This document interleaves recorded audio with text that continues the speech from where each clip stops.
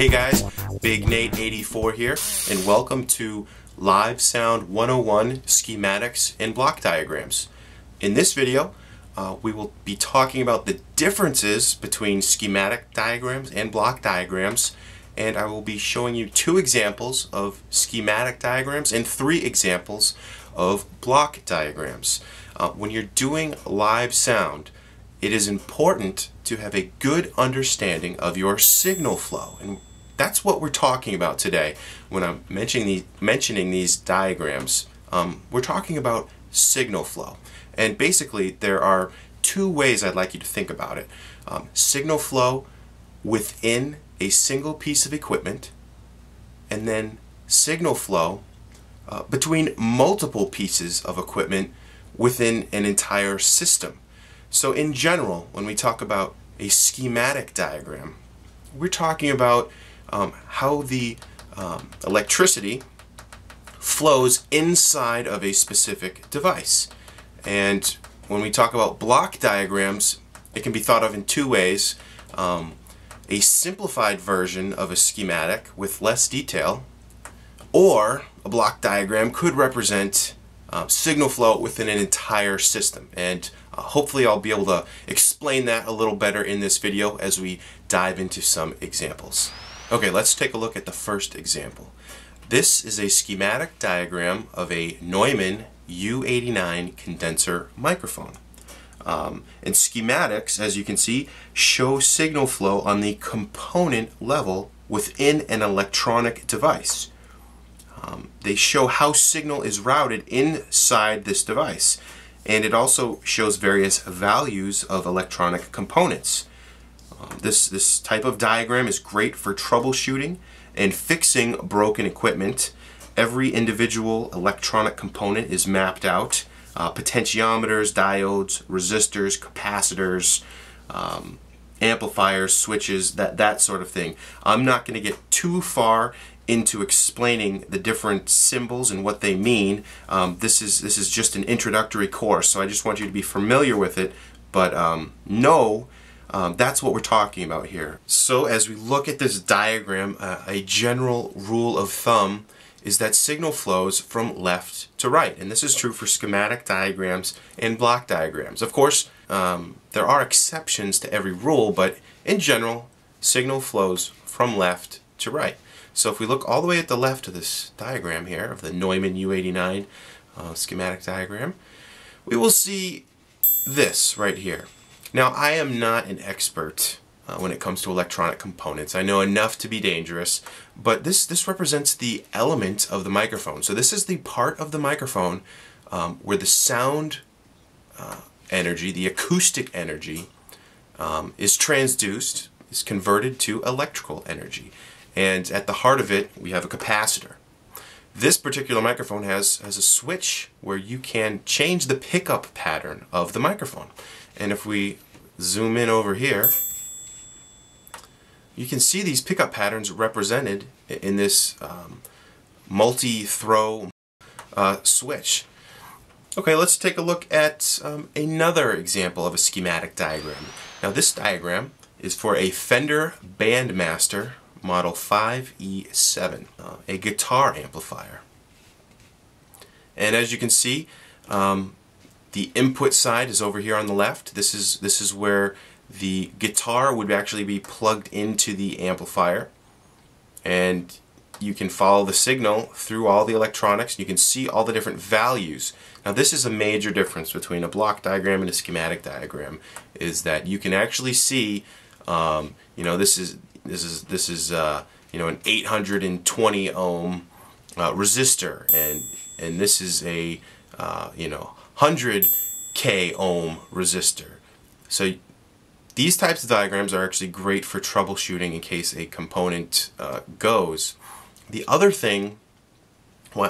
reason why it's important to understand schematic diagrams is that symbols on here will correspond to switches, knobs, and buttons on the actual amp. So to understand how to make proper use of an amplifier, it helps to understand the schematic diagram.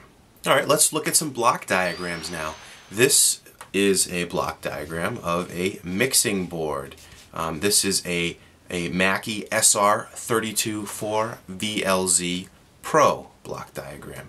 And you'll notice some differences right off the bat. You'll notice some similarities too. Signal, once again, flows from left to right. So you can see the inputs are on the left and the outputs are on the right. And in the middle, this mess of spaghetti is how the signal is routed.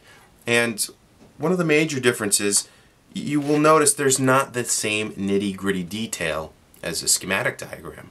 Values for every component are not listed here. This is more of a theoretical flow. It shows the major routing, the important stuff that you really need to know, without going into, how many ohms is this resistor.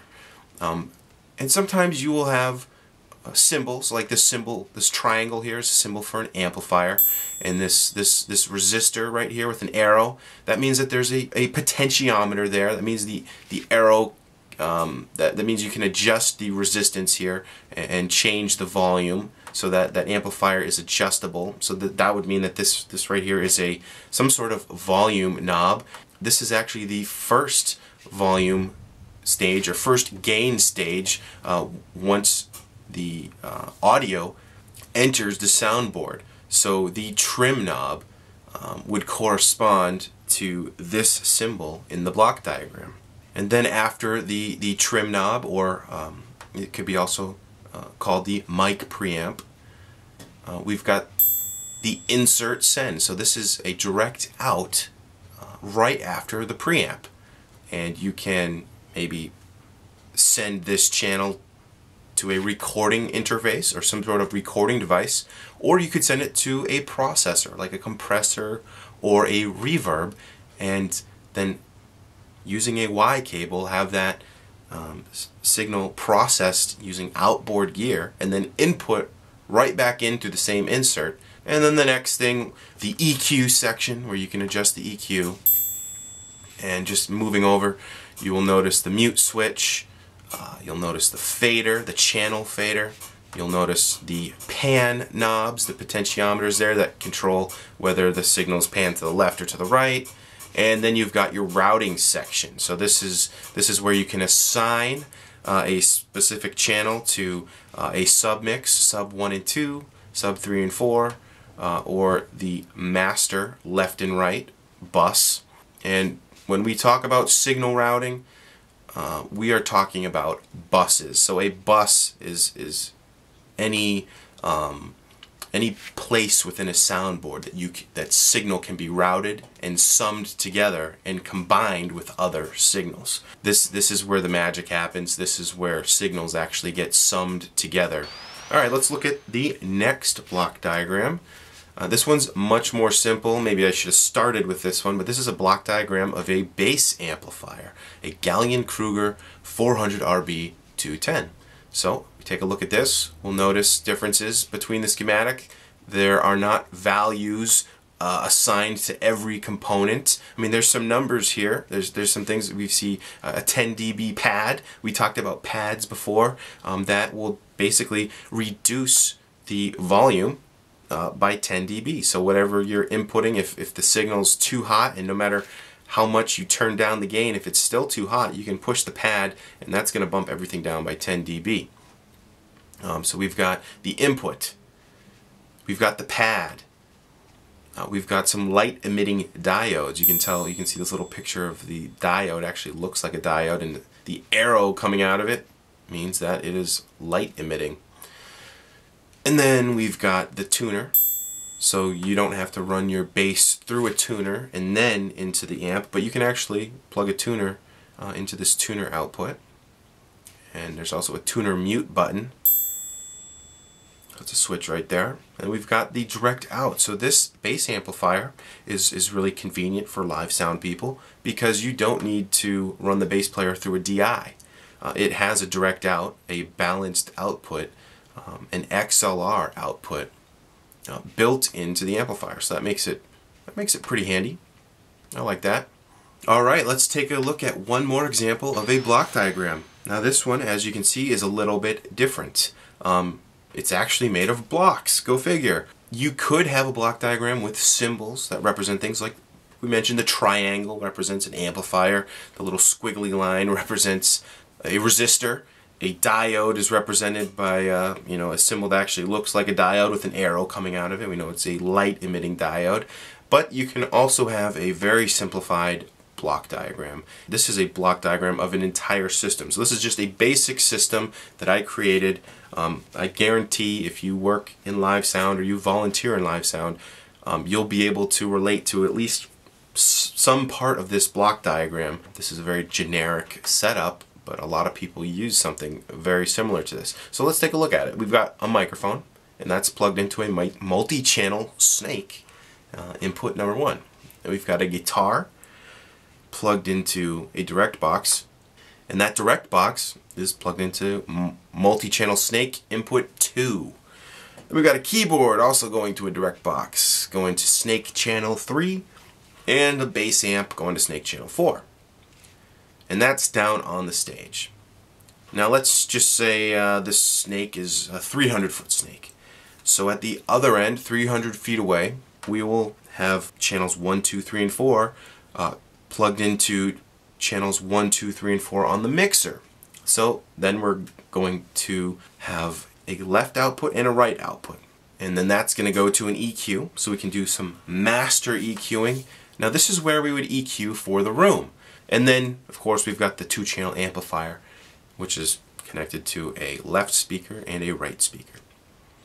And now down here we've got aux 1 and 2, which also would be going through an EQ to compensate for the room and how the room is going to affect the sound, and you want to be able to have some control over that. So you'll run through an EQ, and some people like to do something called ringing out a monitor, and so you might want to have some drastic EQ changes just for your monitor mixes, to mitigate feedback and get the volume up at a high level for your performers without experiencing feedback. But we can talk more about that in another video. And next we've got a 2-channel amplifier, and that's going to monitor 1 and monitor 2. And monitor 1 and monitor 2 are just speakers, and you can think of them as maybe a floor wedge, a speaker sitting on the floor facing up at the performer at a 45-degree angle, something of that nature. When we say monitors, that's what we're talking about, a speaker that's designed to provide sound reinforcement for a performer. Now this all might seem intimidating if you're looking at it for the first time, but after you study it for a while and you really immerse yourself in the idea of signal flow, and you really think about what's happening at different points in the signal chain, it's going to click eventually. It's going to start to make sense. This might seem like a foreign language, especially to a beginner, but I challenge you to open up the user manual and look up the block diagram and see what's happening to your signal so that you can be in control of it. This is one tool that you should have in your tool belt, and that is the ability to read a schematic diagram and at least understand how block diagrams work. Alright guys, when I get talking about live sound, sometimes I carry on. Sorry if this video is a little bit long. But hopefully this introduced something new to you that maybe you hadn't thought of before, and hopefully I did a good job explaining when it would be important to use a schematic diagram and when it's important to use a block diagram. And just to recap, if you want to understand a system or a piece of equipment at a glance really quickly, a block diagram is what you want. On the other hand, if you need all that nitty-gritty detail for troubleshooting or fixing a broken device, you're going to want to reach for the schematic diagram. So that's kind of the difference between the two, and both are useful for different things. And I hope this video got you thinking more about signal flow and why it's important for a live sound person to really be able to understand signal flow. Thanks for watching.